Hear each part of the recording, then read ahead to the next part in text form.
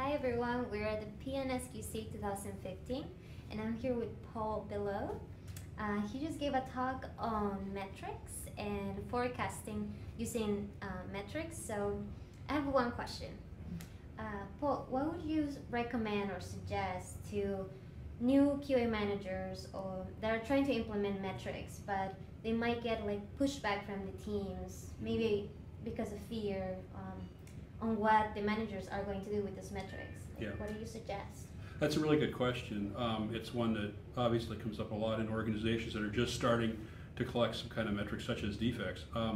One of the things that's important is to demonstrate how the metrics are going to be used. Why are we collecting them? How are they going to be used? And try to, and hopefully they're not going to be used to punish individuals, but try to improve the quality of the products and the services that our organization provides.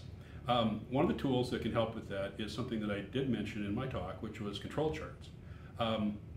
Control charts are a way of showing whether the variation we're seeing is due to something special happening or whether it's just due to random variation. In that case, there's no point on the graph that says these 5 defects were caused by Bob.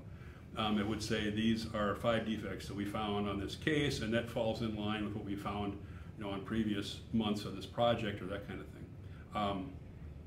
So just showing people the way that we're going to use the metrics, I think would go a long way toward dispelling that type of fear.